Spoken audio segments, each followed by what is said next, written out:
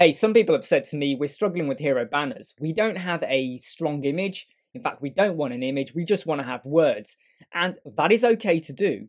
But you got to make sure you don't use just standard kind of sized fonts, which look quite boring. So we're going to kick off with a section.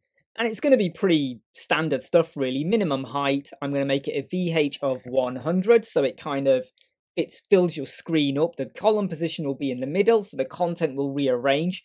And then we can reassess that when we get to the end. And I'm going to go to style, and I'm going to give this a color, and I'm going to give it a hex color of 444 6 times, like that. So I get a bit of a dark grey color. That's looking okay. So the first thing I'm going to do is drop in a header. And I'm going to put something like powerful, in fact I won't do it in capitals there, let's just write it normally. Powerful hero banners with text. So I've gone for Lato REM6 weight 700. I've dropped in the word hero as well, and I'm just going to hit return over here just to add in a bit of a break there. And I'm going to go for something like this: powerful hero text banner. Okay, so it's going to be something that's kind of in your face a little bit. Now I'm going to drop in a subheader. Now you could, if you want, just duplicate what you had above, just so you've got it in there. Go to style. You'd obviously make this header 2 or whatever you want to do. I'm going to change this to be a railway font. Now I'm going to drop this down to be about 1.6, I think would be okay. And I'm going to go for about 500. And I'm going to give this a color now.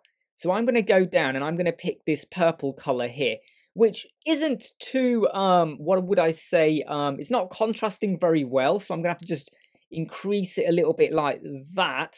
I've just made it a little bit longer. However, put some words, but try and keep it just on one line.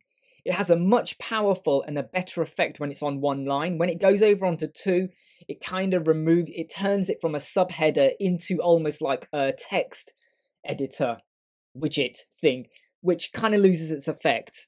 Right, now what we're going to do is we're going to duplicate that. And now I'm going to convert this to be a white text. It's the same font, railway, but I'm going to drop this now to be about 1.3. So I've dropped it to be a 1.2. So we're getting a bit of variation over there in terms of the sizings at the moment. Now, what you will notice is this is currently a full width section.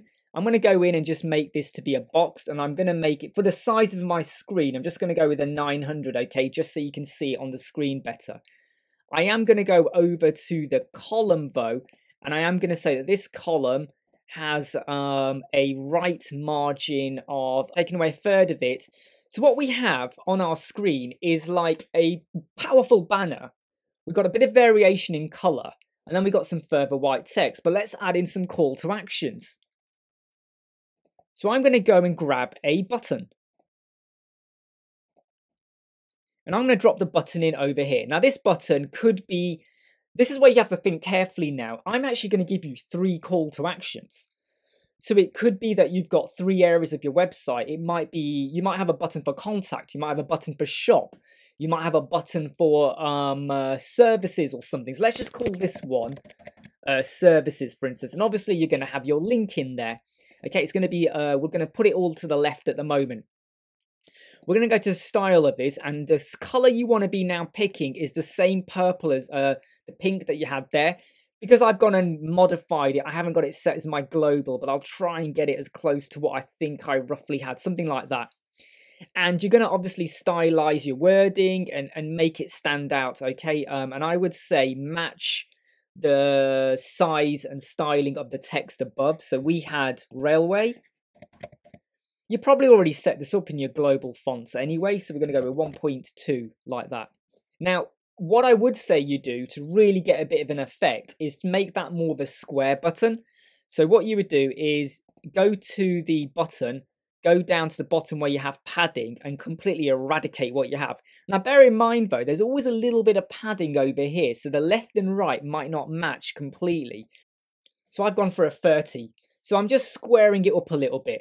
I'm now going to duplicate this button. Obviously when you duplicate it, it goes to the bottom. So before you duplicate, go to your button, go to advanced, go to custom, positioning, go to width and set it to be custom. So you're in the button, you go to advanced tab, positioning, and you pick custom. Now when we duplicate it, the second one will be side by side.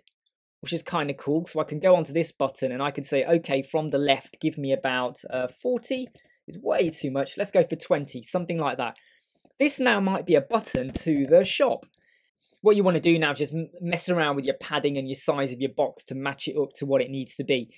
I'm going to go back over here, and this time now, what you're going to do is think of your color scheme that you had and go for a button color that kind of complements the pink color that we've got over here. And now what I'm going to do is I'm going to duplicate again, and this button I'm now going to call contact.